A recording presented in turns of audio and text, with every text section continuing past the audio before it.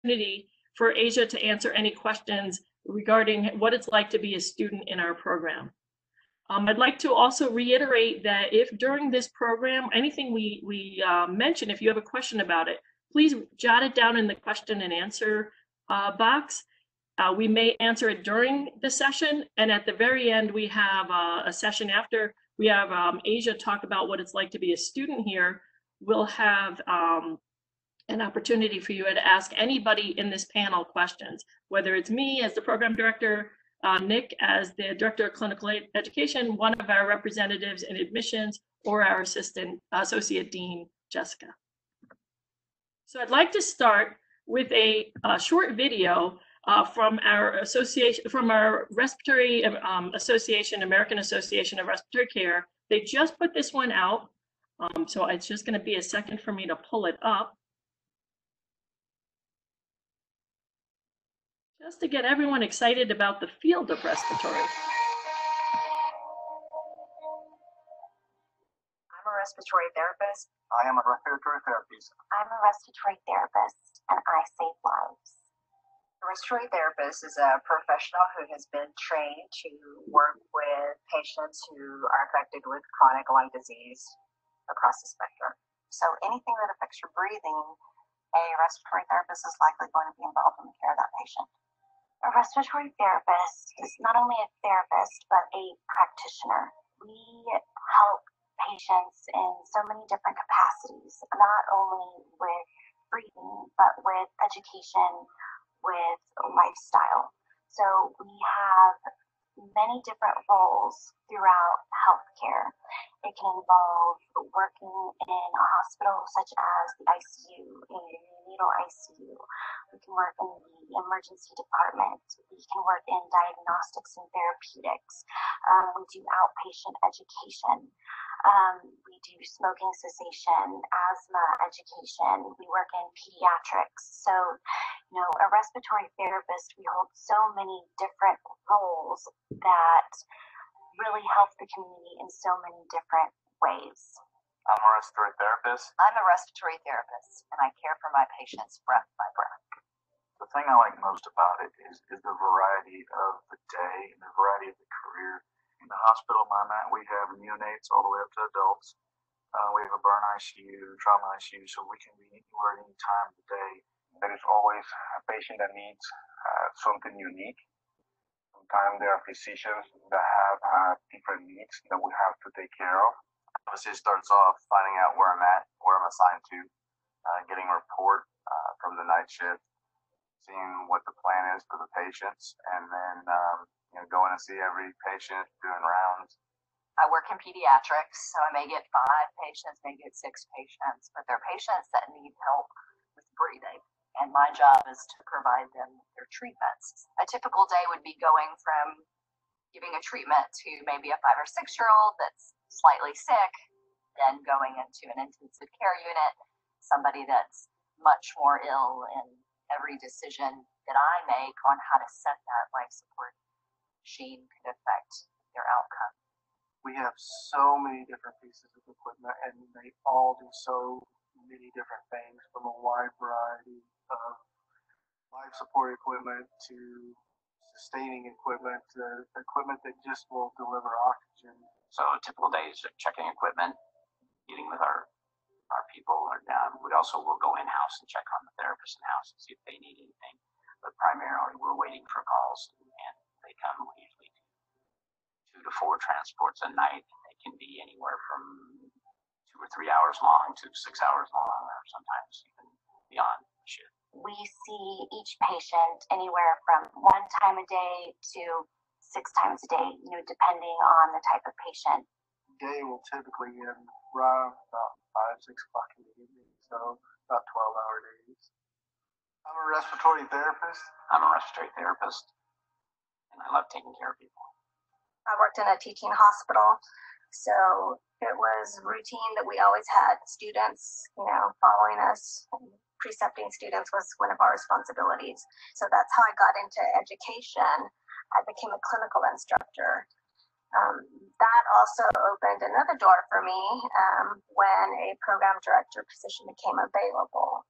Empowering the patient to manage their chronic lung disease so that they understand that they can live a good life. It's about quality of life. So I feel that if I can help teach them on how to handle their chronic lung disease, it's about having the confidence that they're going to be okay. Education and dealing with the patients, it's very satisfying to me. You go in a room with someone you haven't seen in a while, but they look at you, the family looks at you, remember you, and they're happy to see you. That makes my day. It makes it all worth it. I'm a respiratory therapist. I'm a respiratory therapist. I'm a respiratory therapist, and I make a difference.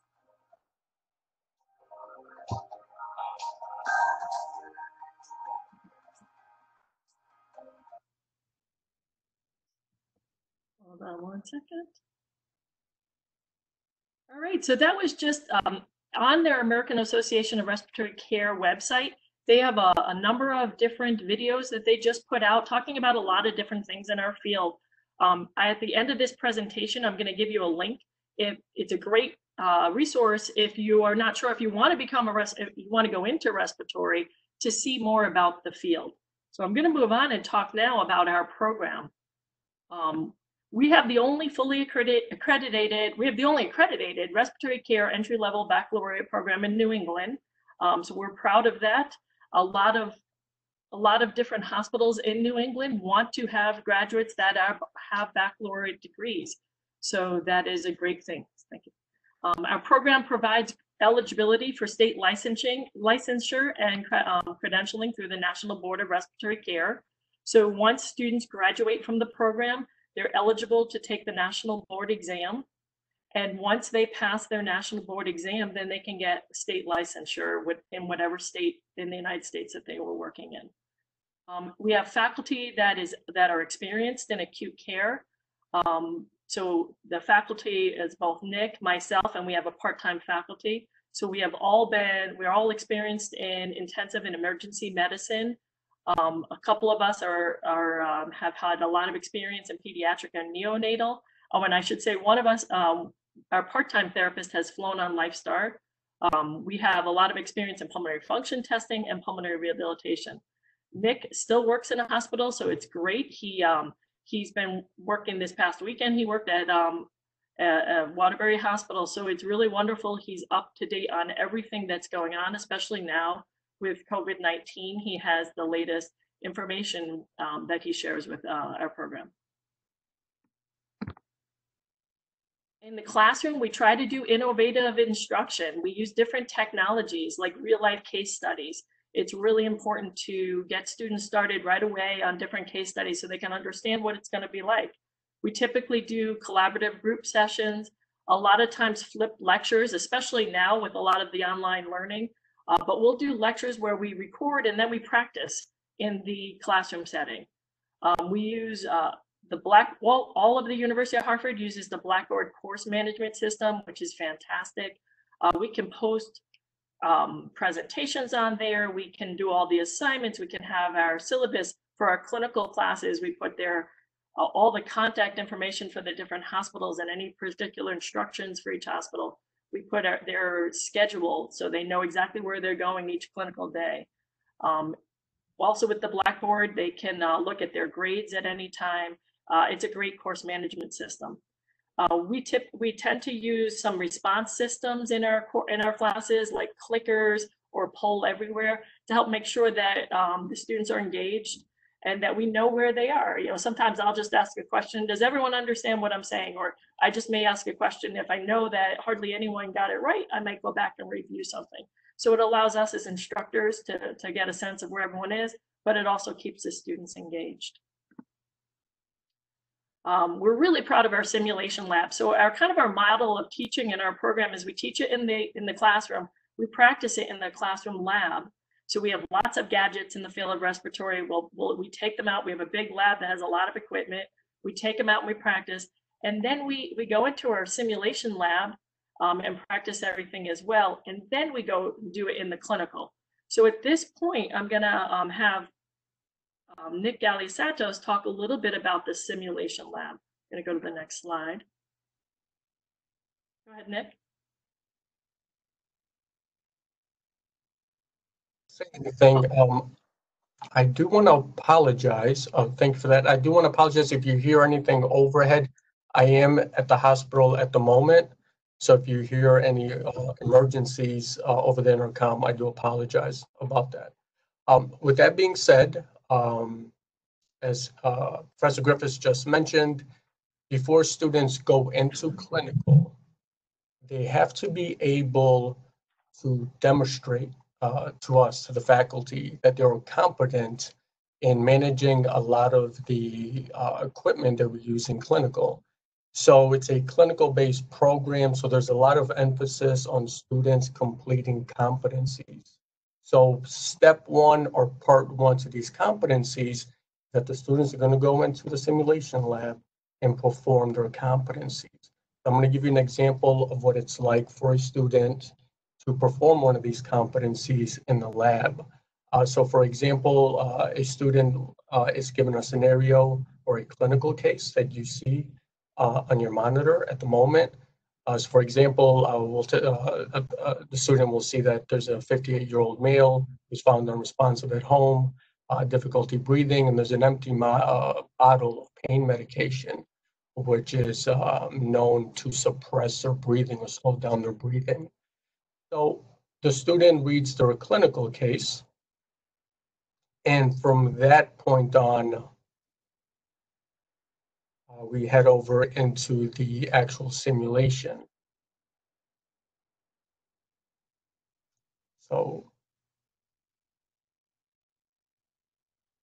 and then the student's given, when they begin their simulation, they have the patient's vital signs. So you can see on the PowerPoint that their heart rate is very fast, their breathing has slowed down, they're having oxygenation issues. They're giving some more additional information, but essentially they gather all their clinical information, and the lab competency begins. So we're going to show you an example of what it's like for a student to participate in the lab competency.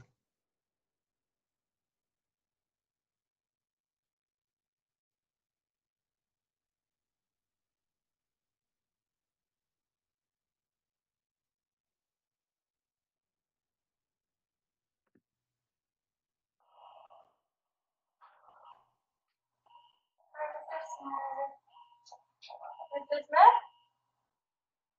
Mr. Smith is unresponsive with a heart rate of 140 and death less than 8 on 100% oxygen. So therefore,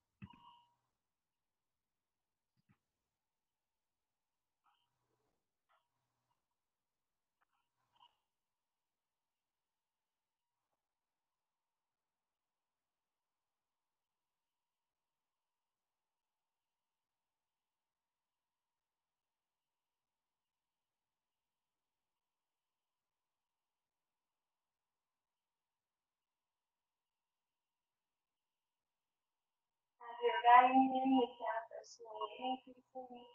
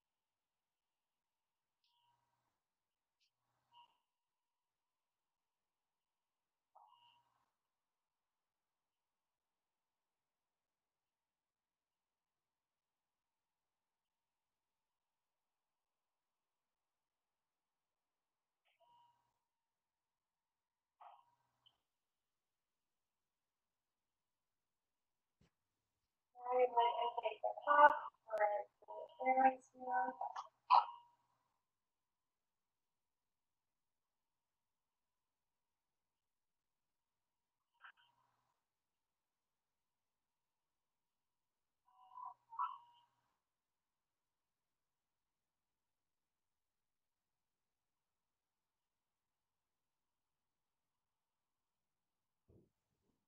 Tabs are good. Now we're looking at the enzyme for students here.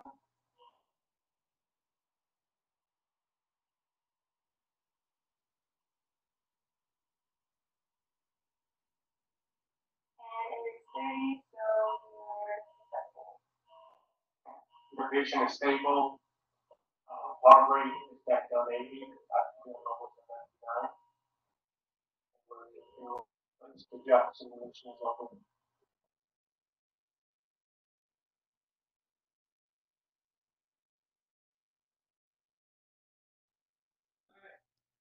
Okay, I'm going to close that out. Go ahead, Nick. So, one of the biggest benefits with doing these competencies for the students, well, there's a couple different reasons. Number one is to build up their confidence as they go into the hospital, especially into the intensive care unit. But the second very big benefit of having these simulations is that we have the opportunity to debrief with the students. So in some ways, we do hope that the students do make a mistake because we want them to make the mistake during the simulation. And then after the simulation, we can sit down with the students, watch the video, and discuss what they could have done better, or what they could have done for a better patient outcome. So there's a lot of benefits to doing this simulation labs. Really builds up the students' confidence before they go into the clinical, and it gives us a time to debrief with the student and review anything that they might have missed. So that was one example of how we prepare our students for clinical. In addition to what you saw, in addition to the lab simulation, we also run software for the students. We also run software for the students. They're able to practice using mechanical ventilators. And this is actually a little sneak peek because our students haven't seen the software yet. This is software that we're using now since our students are not in clinical due to the pandemic. So I'm going to quickly show you how the software works and how the students are able to manage mechanical ventilators. So you've probably seen mechanical ventilators on the news during the pandemic. So if you give me 2 seconds, I'm gonna run the software and kind of explain how this works.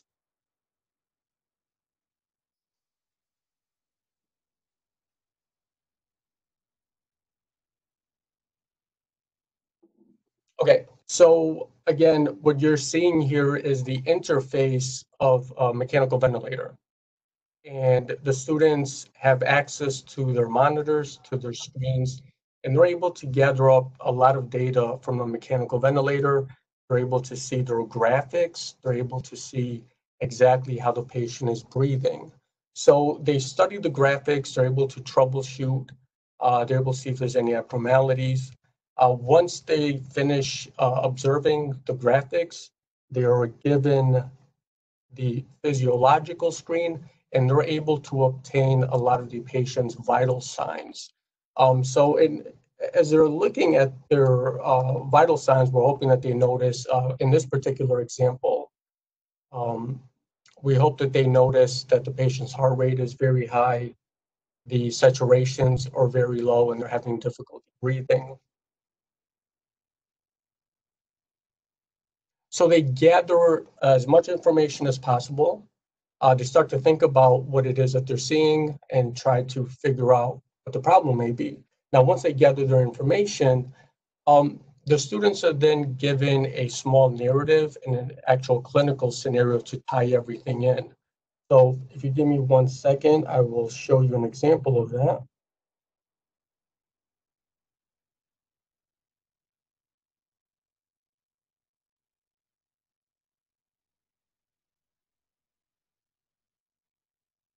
So this is a short little narrative that the students read. They get additional clinical information. And from this point on, after they kind of digest all of this information, they're asked multiple questions to determine the appropriate action to take for this particular patient. So when they're done reading this narrative,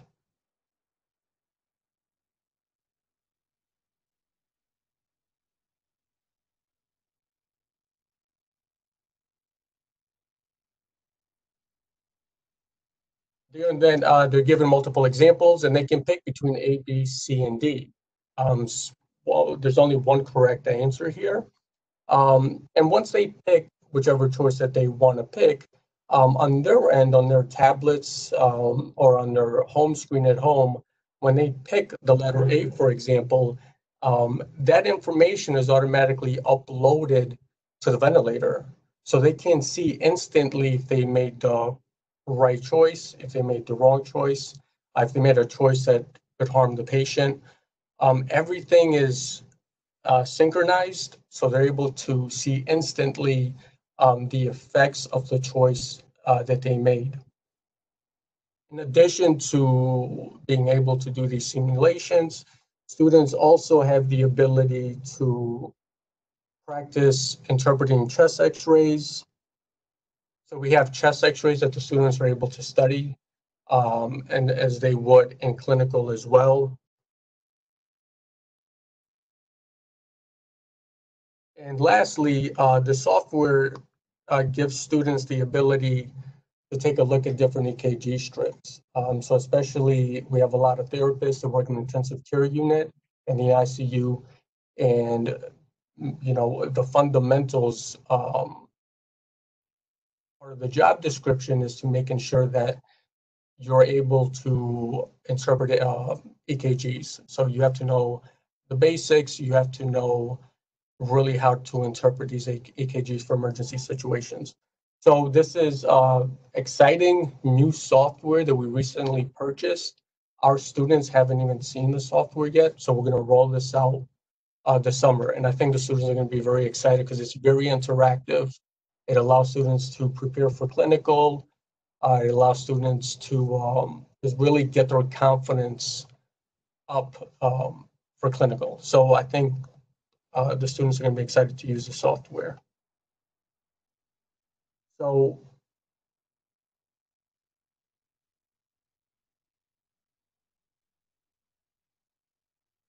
I think that is it for the VentiSim software.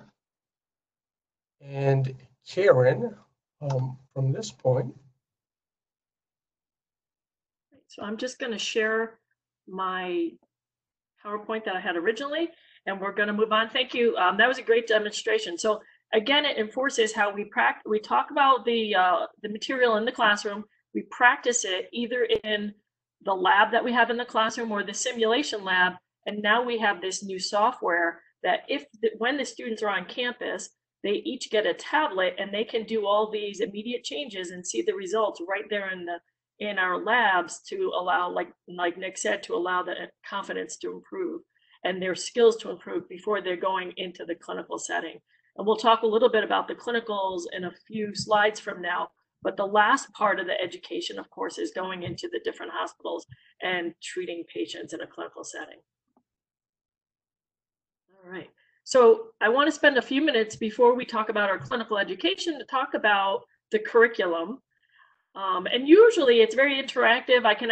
You can ask me questions as we're going. So this is a little different for me. What I hope you will do is keep writing questions in the question and answer. So if I'm saying something about the different years or the curriculum and different years of the curriculum, and you think of questions, please write that down so you don't forget your questions.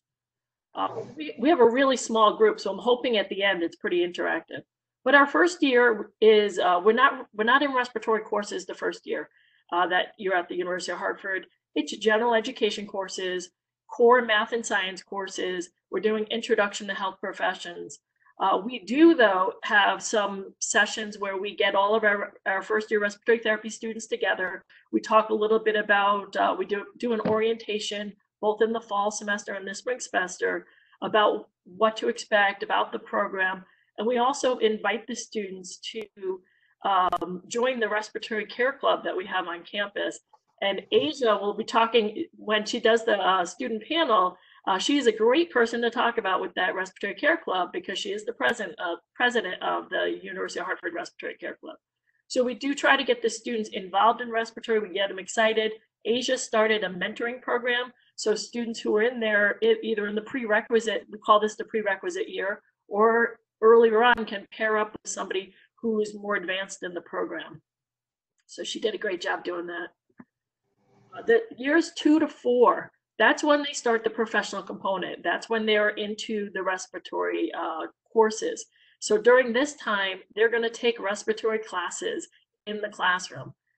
Starting sophomore year, they'll be doing a lab the fall it's a 3-hour lab where it matches up with one of the classes where we talk about a lot of different equipment and theories in respiratory, and they're going to practice it all in the lab and the simulation center that we have. And we have a simulation room that's just a couple rooms down from our regular classroom. And while it's for all of ENHP, primarily the respiratory therapy program uses it primarily, I should say. So we use that quite a bit for our clinicals that first year. We're in the simulation room probably 50% of the time or more. And if we're not in the simulation room, we're in the laboratory. So during that year, you're going to be doing additional science courses, some all-university curriculum, which you may have heard in different sessions, but the university offers courses that are kind of general courses that everybody takes. So it's an opportunity to be in class with maybe somebody who's not a respiratory major that you're friends with. And then also electives will be during those years 2 to 4. Some sample respiratory classes you're going to be taking during that time. And this is not an inclusive list, but respiratory diagnostics. We might teach you how to draw arterial blood gases, how to interpret arterial blood gases. We teach all about oxygenation, different oxygenation equations to know how well someone's doing if they're having difficulty in that manner. We have cardiopulmonary anatomy and physiology. We teach 2 mechanical ventilation classes. We teach a disease management class, pediatrics and neonatal class, pulmonary rehabilitation, as well as pharmacology. So this is a typical respiratory student week. This is really the junior year. So junior year, you're going to have classes Monday, Wednesdays, and Fridays. Some students choose to only have classes Monday and Wednesdays, and then they have Fridays off. And then they'll have clinical Tuesdays and Thursdays. The Tuesday-Thursday clinical during junior year, both fall semester and spring semester, is all day. 7 to 3:30 is a typical clinical shift. And the classes, again, will be on the alternate days. Freshman year, there is no clinical. Sophomore year, the first semester, the fall semester, there's a lab on campus on Fridays. And in the spring semester, that's when we start going out to the clinical sites on just on Fridays. And so the regular classes will be Monday, Tuesdays, Wednesdays, and Thursdays. So at this point, I'm going to let Nick's going to talk a little bit about the respiratory care clinical experience. So I'll give you a overview of the way the clinicals are designed. So our clinicals are spread out over 4 semesters in general. So we have the first 2 clinicals that are general respiratory therapy clinicals. And then the last 2 clinicals are designed for the intensive care unit and ICU. So during these clinical rotations, we have adult rotations for adult care, we have pediatric care, and then we have neonatal care. And again, before students even go into the clinical, they do have to demonstrate the competencies to actually go into clinical inside the lab. So most of our clinical sites are within 60 minutes driving range. And you can see on the slide, there's some examples of the clinical sites that we use, like Hartford Hospital, Yale New Haven, Bay State Medical Center, and Connecticut Children's Hospital as well. The important thing I just want to get across is when the students go into clinical, they have their dedicated clinical instructors. So when the students start clinical, the first couple of days is an orientation where they get to meet their clinical instructor, acclimate to the actual hospital. They look at the hospital's policies. So the first couple of days of clinical, it's really an orientation. They just kind of warm up the students before they get hands-on practice with students. Prior to starting clinical, the students do receive a background check. All of their immunizations have to be completed. We currently use Castle Branch to keep track of all of their health forms. And again, when the students are in clinical, they again continue to practice their clinical competencies before they finish their clinicals. So again, there's a nice little progression with the clinicals. They go from general floor therapies and they kind of slowly work their way into critical care. In addition to doing these clinical rotations built into the clinical rotations, we do have specialty rotations. For example, we do have students going into cystic fibrosis centers. We have students going to pulmonary rehab. We have students doing pulmonary function tests to help diagnose COPD or asthma, for example. And they get exposure to education. And during their advanced clinicals, as you can see, there's a list of all of the additional specialties that they get, including management, education. So it's a nice little progression as the students are in the program. So working with the students in lab kind of really helps build up their confidence to start clinical and be successful in clinical. Our clinical instructors are they're very supportive with the students. They provide additional help, or they're always there for the students if they need anything. And again, we do keep track of all the health forms through Castle Branch, and we do use Trajexis to keep track of all their competencies. So before the students graduate, they do have to complete a certain amount of competencies. And lastly, what I'll say is that during their clinical rotations, I do come out to the clinical sites and we do what's called a post-conference. So I usually meet with the students a couple, 3 to 4 times a month. I try to go out to every site at least once a week. And at the end of their clinical day, at the end of their shift, we do a little conference where we meet and the students present their patient, and we have the opportunity to talk about their patient, talk about what they did with the patient. I'm there to answer any questions they might have had relating to their patient care. So we just reinforce as much as we can from the classroom. So it's designed, I think, in a way that it's really helps students to be successful in clinical. Thank you, Nick. I want to remind everyone, this is usually a time where if we are meeting face to face, I have a lot of hands go up. They want to know all about this. So if you have any questions, please put them in the question and answer. I don't want you to forget them by the time, or jot them down somewhere. I don't want you to forget them. One thing I also want to point out with the advanced clinicals is that everybody gets to do 2. So each student will choose 2 advanced clinicals that they want to do. And within reason, we try to get everyone into the ones that they would like.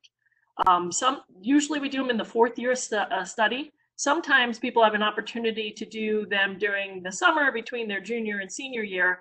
And then we will look into that. Depending on the advanced clinical they want to do, there may be an opportunity to do it a different time. And then with the advanced clinicals, we have students going further away than the hour. We may have students going up to Boston Children's. We have students going up to Boston Children's as well as Brigham and Women's, which are great sites to do those advanced clinicals. So our program accreditation, we are an accredited program which allows students to then sit for the board exam. The respiratory therapy program accreditation is called COARC, Commission on Accreditation for Respiratory Care. We have earned the maximum accreditation. So we have currently have a 10-year accreditation that we received in 2011, and we are due for, I'm working actually on renewing our accreditation for our next cycle. So at the very end, I have some links. There is a link for the COARC site if you wanted to take a look at that. Our graduates, we have students who are very successful. Our students typically earn very high rates on the national exams, our board exams. There are 2 different board exams they'll eventually take. The highest level for a respiratory therapist is to be a registered respiratory therapist, an RRT. So there's 2 different exams to take to earn that credential. They have to take a first test they call a TMC, therapist multiple choice. They have to get a high score on that. There's a threshold. So if they get the threshold for the high score, they're eligible to take a computer simulation exam. And then we also typically, and this is an example, we have a few this year who don't graduate until September, but they're already getting offers for jobs. Now, they cannot work as a licensed respiratory therapist until they complete the program and until they receive their, practice their boards. But many times hospitals, especially now during the pandemic, hospitals are really looking for students to help fill in a student role. So I know Asia's looking to work. Asia currently works as a equipment aide at Hartford Hospital in the respiratory department, and she may get promoted to a student role. That's something she's looking into right now. So our graduates, we have graduates who have done everything. We have a lot of graduates who are practicing respiratory practitioners. We have many graduates who are managers in the state and elsewhere. We have graduates who are educators. I am, in fact, a graduate of University of Hartford respiratory program. We have graduates who are leaders in the state and national organizations. We've had one of our graduates was the president of our national organization, the AARC. And we have many other graduates who are leaders in the state as well. Over the past 5 years, over 90% of our respiratory therapists have found employment within 12 months of graduation. And I think that number would be even higher. Some actually move on, decide to go on to get a master's degree. So we have some who are doing that as well. So characteristics of health professionals, I'm just going to take a look at my time. I want to leave enough time for the question and answers. But some characteristics of health professionals, they need to have strong science and math ability. We do have, throughout the program, we do have courses where they need to be able to do math equations. For example, something we're evaluating how someone's oxygenating. There's equations like the alveolar gas equation or oxygen ratios. So they're not incredibly hard math, but the students need to at least be able to understand math. They absolutely have to enjoy working with people. They need to be compassionate and emotionally mature. They have to have good oral, written, interpersonal, and communication skills. They have to like a challenge and responsibility. With respiratory, everything is constantly changing. You have to stay on your toes. It's an exciting field. But you have to be willing to take on different challenges. You have to have the ability to think and work independently, think critically and work independently. We're working many times with life and death situations. And you need to be committed to lifelong learning. So at this point, I had the RCP student panel, but we really just have Asia. But this can be questions for anyone. I want to start with questions for Asia. So I know we're opening up everyone's microphones at this point. So hello. Anyone? Can anyone hear me? All right, we're starting to hear some noise. So I'm going to leave it up to. I'm going to start to give someone this question. And if you do, you can speak now. Otherwise, I'll have some questions for Asia.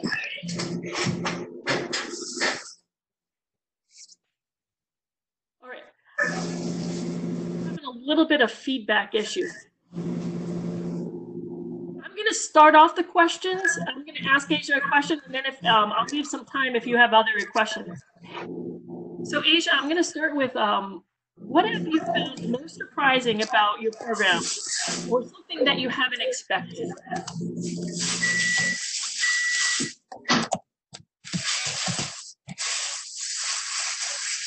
running water or doing something in the back. I'm actually wondering if we should maybe mute everyone just so Asia can speak, and then we'll open it up again. So Asia, thank you, Colette. Did we mute Asia too, though? There we go. Yeah, so I think in general, it's been interesting being in the program.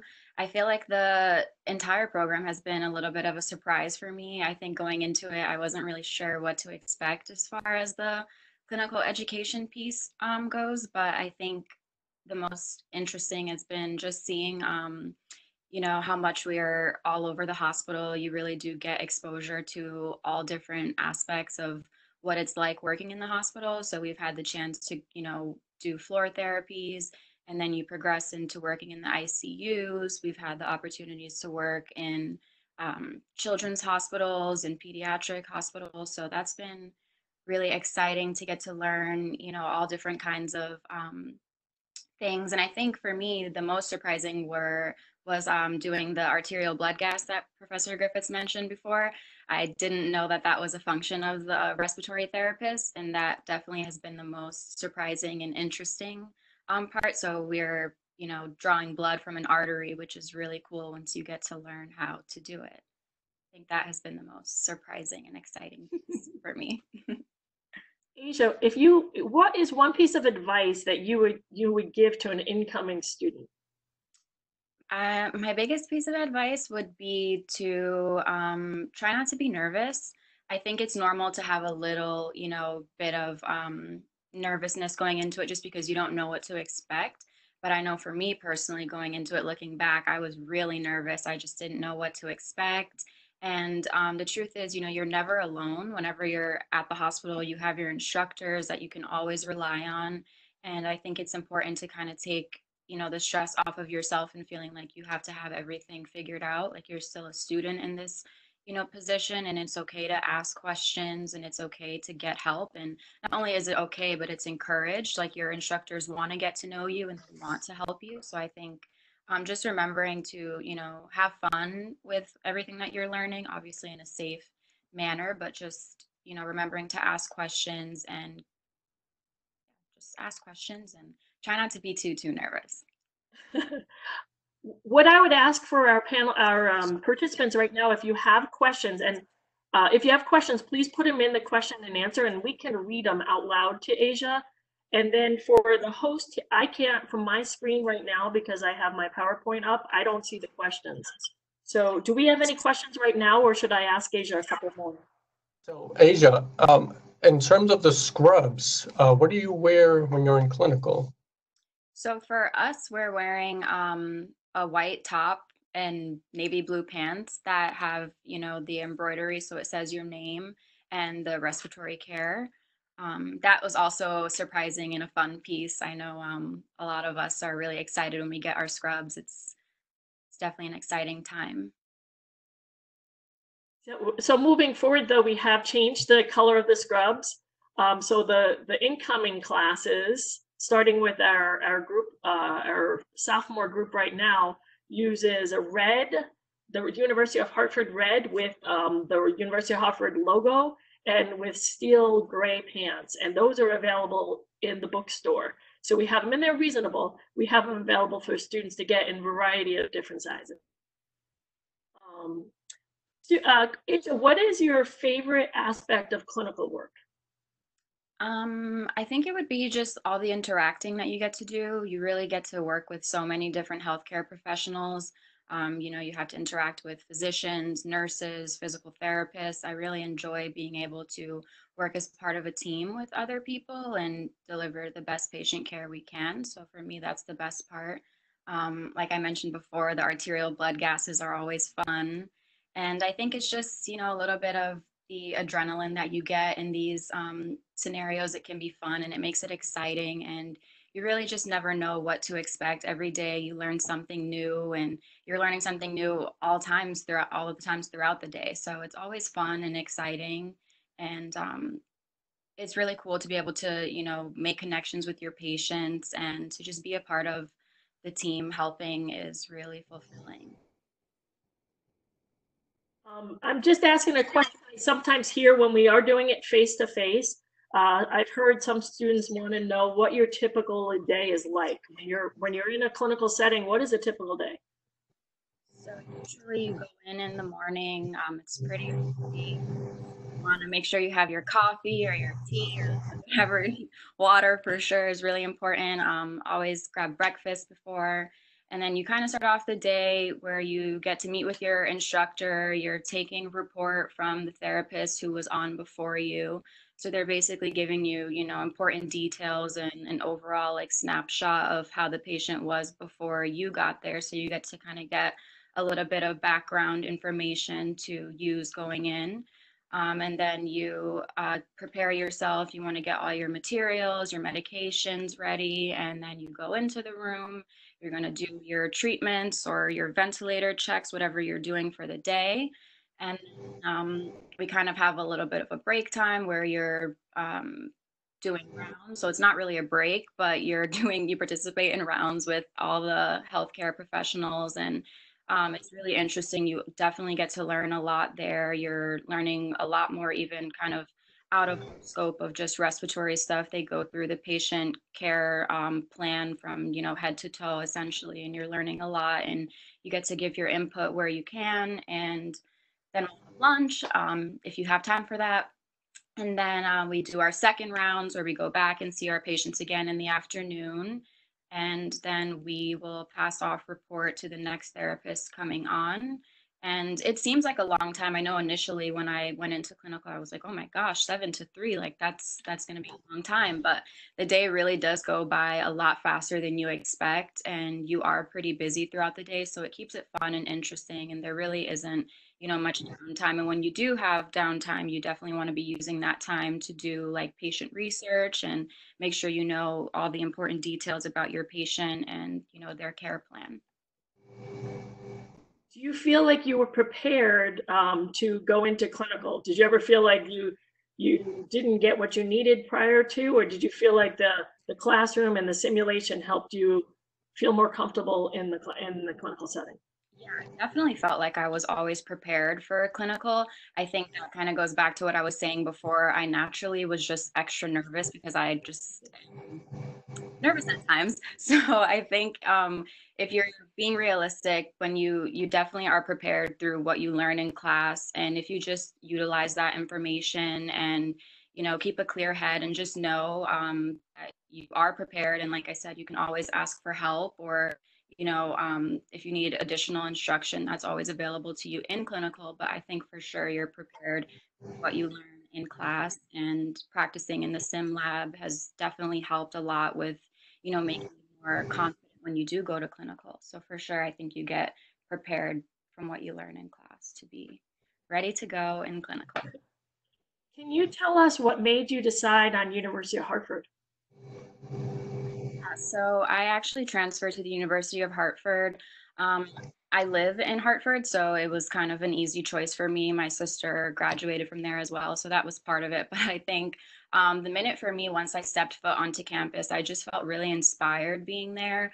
I felt like I just had the resources available to me. I think everyone that I spoke to was always super friendly and helpful. And even if it wasn't, the right person that I was looking for, they were always helpful in directing me in the right direction to whatever I needed. So I really appreciated having that support. And I think I just felt really inspired on campus, which for me was a big deal because, especially going into this kind of field, you do a lot of studying, and it's nice to have a positive and supportive environment to facilitate.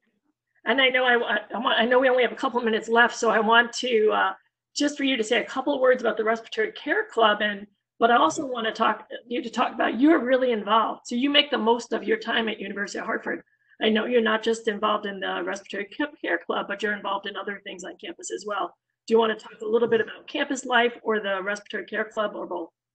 Yeah, so both. I think, and that's another piece of advice that I would add is to definitely get involved on campus. I think it just makes the experience that much more exciting and interesting, and you really do get to meet a lot of people outside of your program, and it makes it more fun. So, as far as the respiratory care club goes, I think that's definitely something important to be involved in. In the major, you get to meet people that are in your class and in other classes, and it's nice to just get to know people who have the same interests, and it's definitely a good thing to have. You get to work with a lot of people, and we've implemented the mentoring piece, which has been really awesome. So you'll get to meet a student that's either older, or once you are progressed into the program, you can be a mentor, and it's really awesome to just share your experiences and get to know your fellow respiratory therapy students.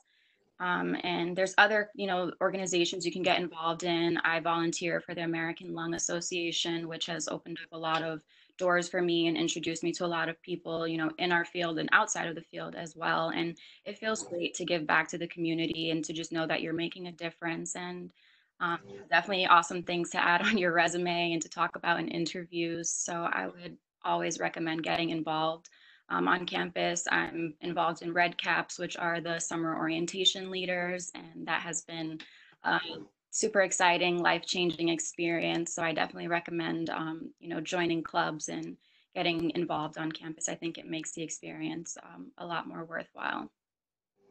Thank you, Asia. I don't see the question and answer panel. Do we have any questions at this point? I'm gonna, okay, not right now. So I'm gonna go to the next slide where I have just some resources.